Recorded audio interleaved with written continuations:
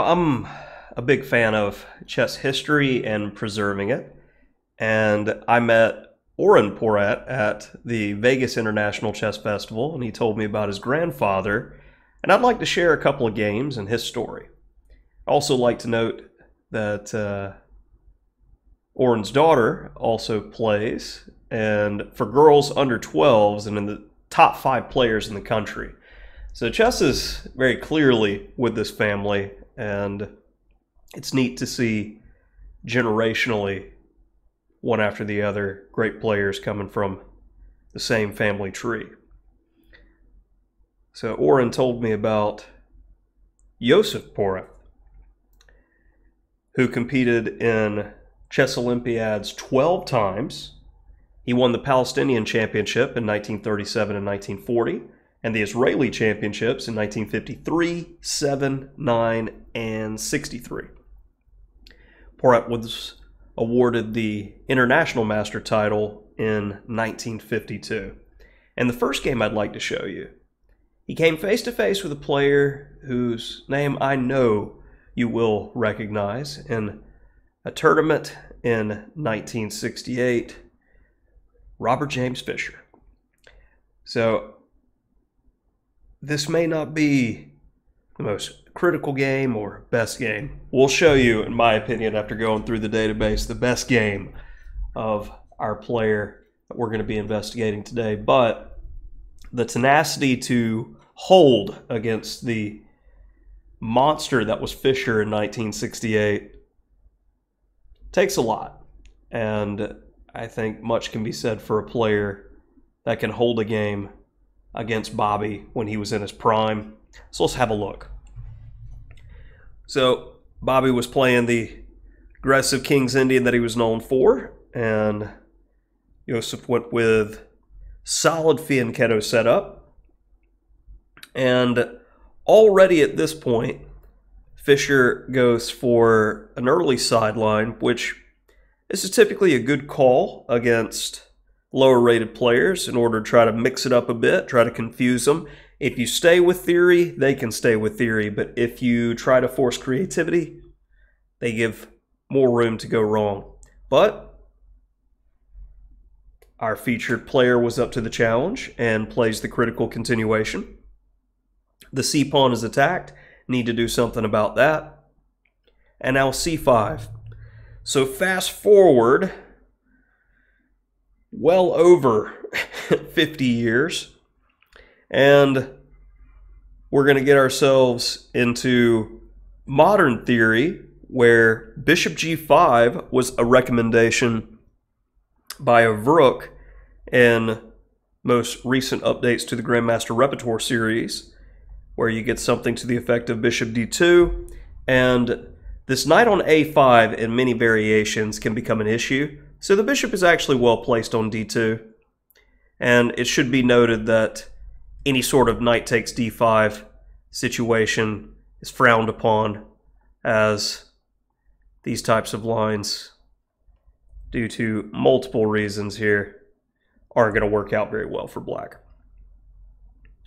So coming back to bishop d2, something like a6, white nets the bishop pair, and we get these types of positions where we say, please take the rook on a1, as white gets so much play. And you even have in-between moves like this queen e1, again with the issue with the knight on a5, where white has a nagging edge. So a little bit of a historical perspective versus modern day theory. So bishop b2 was played in the main game, nothing wrong with it, but of course bishop g5, which is difficult to see all the complications. This was a time period of straightforward play. Now we get to prep so much with engines, it's crazy. Queen d7, and a critical moment because black is looking to control h3, so we don't have to worry about that, and then getting the queen eyeing the natural break by black. So black has 2 breaks in the pawn structure with e6 or b5. But this is a moment in the game where if you're a pause your video type of person, try to figure out best play for white. Okay, gave you a moment to pause. It's interesting because normally queen d7 isn't played because the queen is defending the knight. You normally see moves like rook b8, a6, and b5. Since the queen is moved, this is now an opportunity to potentially prove that knight on a5 to be a liability. In the main game, queen d3 was played. The best move is actually queen d2, though, in order to keep an x-ray eye on this knight. Whereas, for instance, a6, knight d1, very flexible. 1, getting the bishop eye open. 2, looking to play knight e3 to harass this bishop. And 3, keeping an eye on this weak knight, forcing a concession move like b6. So queen d2 would have gotten a substantial edge for white and a clear plan. Queen d3 was played, and pretty soon we're already going to see Fischer take the initiative. If you give an inch to a player as strong as Fischer, an elite, they will take a mile from you. So Fischer continues with the plan for a b5 break. Yosef slams in the center, e4, gains some space, b5, and now the chaos begins. Grab, and not take back immediately, but c4. Fischer shows his textbook uncompromising style and willingness to take risks against the full point with black. B takes c4 was played. Now, material has been given and a target has been laid out. So now takes, rook fc8, and Fischer has fully equalized at this point. So lots of accurate moves need to be played by white here. First and foremost, the best way to handle the c-pawn issue is to do a give back. As black wants to keep the c-file open, captures with the rook, and this gives time for a move like knight a4. Better would have been bishop a3, with the idea of simplifying into this type of game, where this is balanced. More than likely, everything's going to trade down in a very Binko Gambit style structure. But knight a4 was played. White still has the bishop pair, but are the bishops that strong when the center is locked in this way? The bishops have no scope, therefore black has easier play. Only thing that is hurting black is that knight on a5. b4. And now a critical moment after rook ab1. It was not often Fischer missed things in his games, especially from a tactical basis. And here, I think Fischer saw the idea, but wanted to prepare it a bit more. He plays queen c8. But objectively, the best way to go is knight takes e4. Because this is completely winning on the spot here. As for instance, rook takes b4. If bishop takes g7, easy to see there. And if knight takes e4, we have bishop takes d4. So in either case, this would have been a winning combination, but for whatever reason, Fischer did not pounce on knight takes e4. But it does show that he was looking at the idea, because after queen c8, and this may have been playing too quickly, distracted, something, rook fc1, he does play knight takes e4 there. So he was clearly looking at the idea. Maybe it was one of those, I'm just going to make a move to improve, and as soon as he released the queen, we've all had those moments that when you release the piece, you see what you should have done. You're playing with too much stress and tension, is what that is a sign of. Maybe something like that occurred with Fischer. Never know. So knight takes e4 is played. Now after takes, the in-between move knight c5, which was key in the other combination as well. Takes. And overall, we've got a good knight versus bad bishop because of that pawn on d5. And this should be a very difficult position to hold against a superior player. We'll see how he did it. Knight e4. Try to get rid of one of those knights. Bishop e2. Clip, clip. And White's had tenacious defense so far. Queen f5.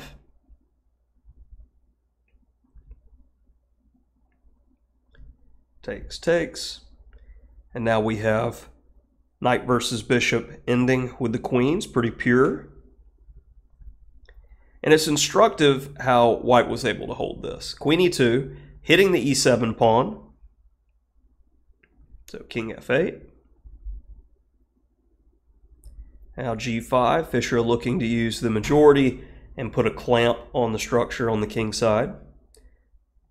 Just keeping an eye on key squares. Notice that technique, putting the pawns on all the dark squares to keep them away from the bishop.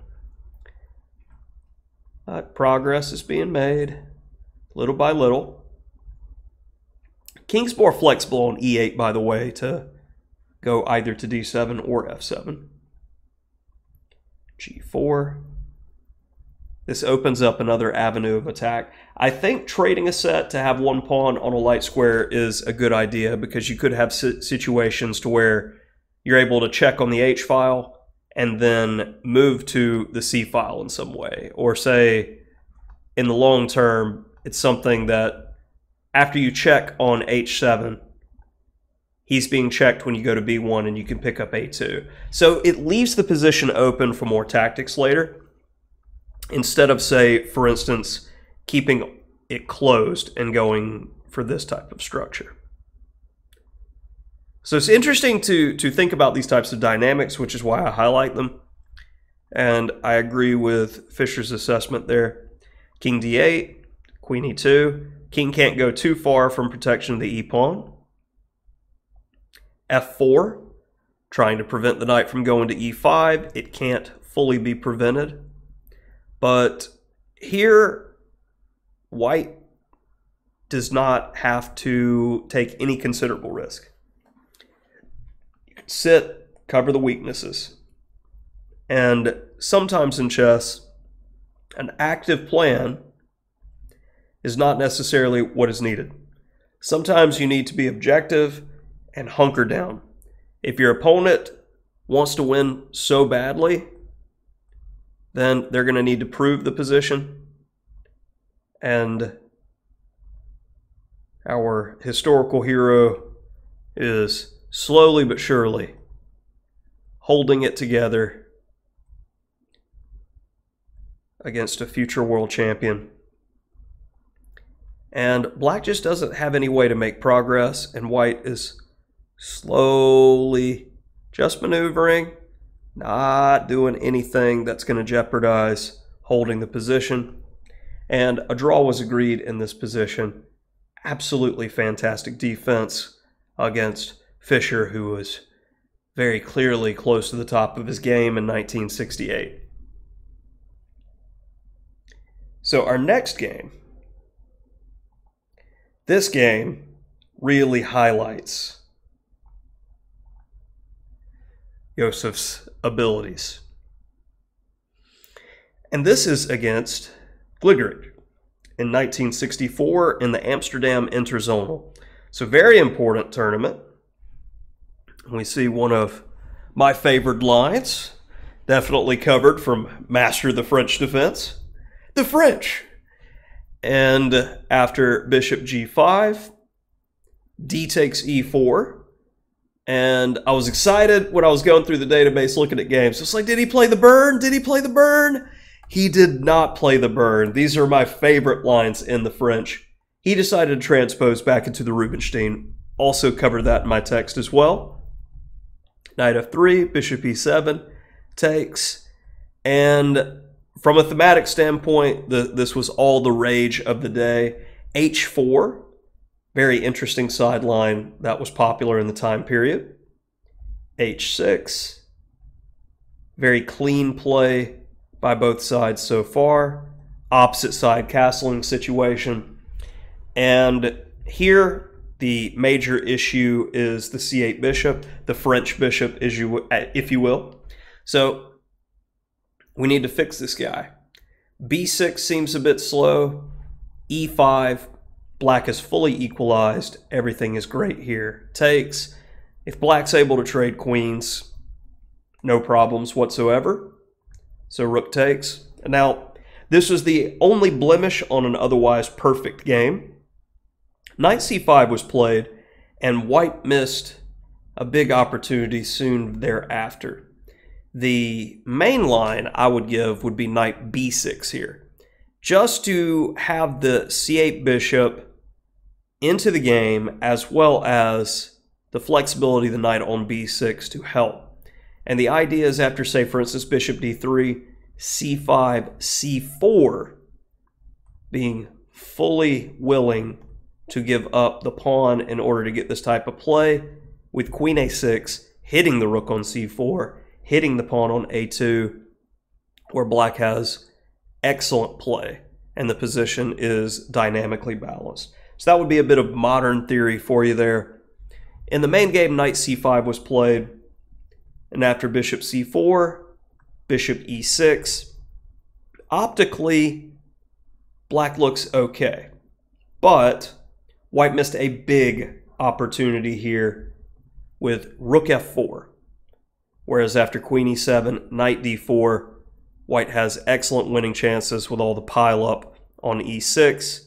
And according to the engine, white has a substantial advantage. But in the main game, g4 was played by the famous GM. Now, it's go time. When you're being attacked, what do? Simplify. Simplify. Get rid of attackers. Let's clip one. Let's get some pieces into the game. Well, minor pieces are gone. That makes the defensive task easier. And in the meantime, queen's hitting the rook on h1. So rook g1. Rook a d8, full harmony. Would you like to take any of the pawns? C pawn, A pawn? They're yours. So, whose attack is more menacing here? White gets nervous and plays queen f5. If you're a pause your video type of person, black to move, what would you do? This reminds me of a famous tactic from a Capablanca game. Back rank problems. Queen g2, and our historical hero delivers one of the worst losses with white that Gligoric had in his entire career. So, very nice game from the French defense, and I sincerely appreciate being able to do a video like this and talk to Oren at the tournament at the Vegas International. And if you've got someone in your family that played chess, you've got a neat story or neat game to talk about, tell me about it. Send me an email. Happy to do a video like this covering the history, because I get to learn something. Hopefully the viewers get to learn something. If you appreciate this type of video, smash that like button. Let me know in the comments. Subscribe if you will, if you already haven't. And love to hear from you. Thanks.